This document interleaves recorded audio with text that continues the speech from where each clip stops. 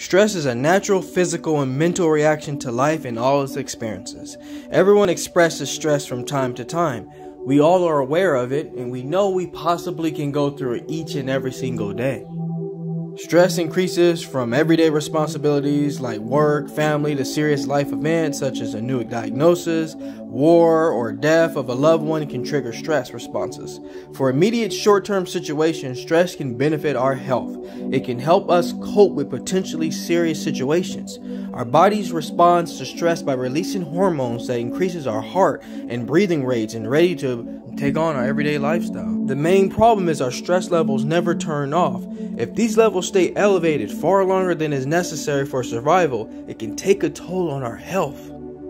Over time, it develops into chronic stress, which can cause a variety of symptoms and affects our overall well-being. Symptoms of chronic stress include irritability, anxiety, depression, headaches, and insomnia. Our central nervous system is in charge of our fight or flight response. In our brain, the hypothalamus gets the ball rolling, telling our adrenal glands to release the stress hormones adrenaline and cortisol. These hormones rev up our heartbeat and send blood rushing to the areas that need it the most in an emergency situation, such as our muscles, our heart, and other important organs. When the perceived fear is gone, the hypothalamus should tell all systems to go back to normal. But again, the main problem is our stressors don't go away and the response still remains. Stress hormones affect our respiratory and cardiovascular systems. During the stress response, we breathe faster in an effort to quickly distribute oxygen-rich blood to our body. If you already have a breathing problem like asthma or emphysema, stress can make it even harder to breathe. Under a great deal of stress, our heart also pumps faster. Stress hormones cause our blood vessels to constrict and divert more oxygen to our muscles, so we'll have more strength to take on the action or the problem at hand. But this also raises our blood pressure. In a result of going through such turmoil and dealing with large amounts and moments of stress, our chronic stress will make our heart work too hard for too long. When our blood pressure rises, so does our risk of having a stroke or heart attack. Like many of the conditions I cover here at the Jaye Wellness Studio has to do with our muscular system.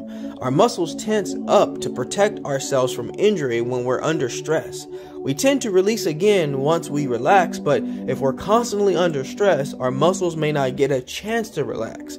Tight muscles cause headaches, back and shoulder pain, and even body aches. I cannot stress enough, no pun intended, how important it is to really relax and find a way to manage our health and wellness. We need to take time for breathing exercises, go on walks, nice little environments that are going to make us feel better in our lifestyle. The ability to take time to rejuvenate is, yes, a task in itself. Being able to carve out time for just ourselves to heal our body is something that's very challenging in our fast-paced lifestyle that we live in. From hustle and bustle to deadline and demands, we really do need to take time for ourselves. If you got anything out of my video today, is that stress isn't the complete enemy of the situation, but it's a response that we need to have a little bit of control over. And that control is going to take time and practice. But remember folks, like all things, go back to the basics.